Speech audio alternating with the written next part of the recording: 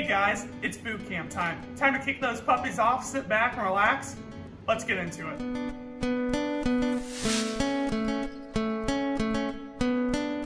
So today on our boot camp series, we're going to be talking about the way a boot is constructed.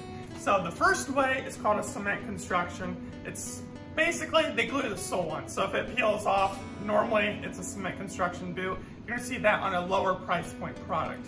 The next way to make a boot is what's called a direct attach, which is still, this is going to be a very durable boot, but the nice thing is it's going to be flexible.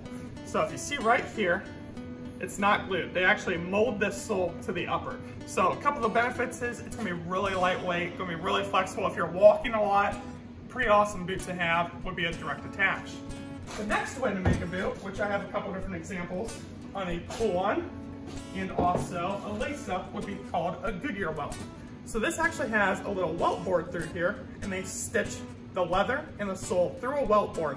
So it's gonna be really durable, but the problem is they're gonna be a little bit stiffer to start with. They do break in, but if you're looking for a quicker process, it might not be the boot for you. Now, the final option is what's called a stitch down construction, where they actually take the leather straight to the sole and stitch it right around there. So you can see literally the leather right on the sole.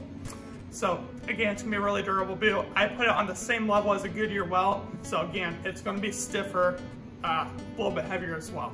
So a couple different options out there, and it helps you know what you're looking at.